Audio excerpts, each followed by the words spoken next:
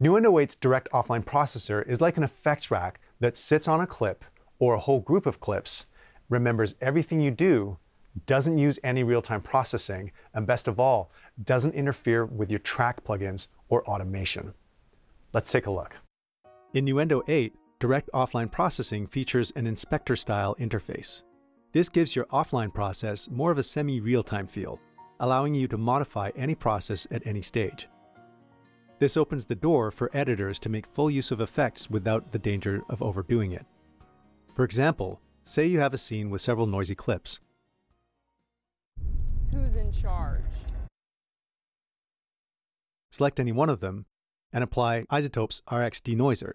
Then you can play it in the project context and retweak the parameters a bit while playing back. Who's in charge?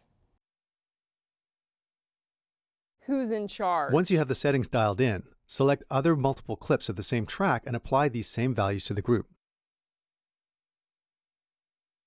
Who's in charge? Nuendo 8, the new standard for audio-to-picture work.